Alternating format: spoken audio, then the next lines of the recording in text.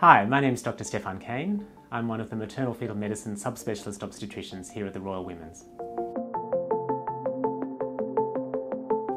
So if you're pregnant, you should definitely have a booster dose of the COVID vaccine, either the Pfizer or the Moderna.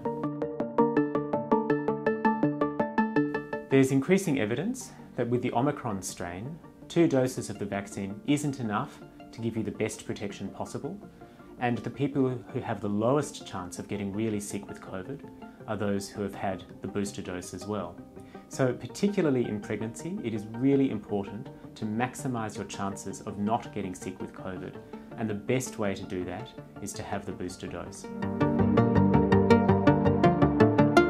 So as soon as you hit the 3-month mark after your second dose of the COVID vaccine, that's the time to get the booster.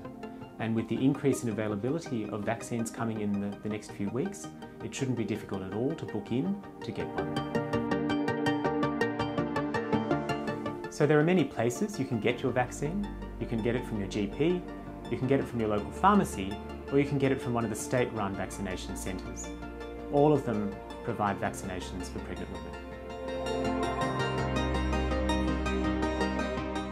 Although most people who get COVID in pregnancy will have mild disease, it remains a serious illness for some people, both for mothers and babies.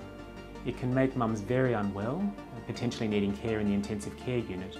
And for babies, there is a significant increased chance of needing to be born early and potentially being stillborn. The good news is that vaccination reduces these risks significantly. Vaccination is safe, and it is the most effective and important tool we have to protect you and your baby. So if you're due for your booster, or if you haven't been vaccinated yet, now is the time to get the jab.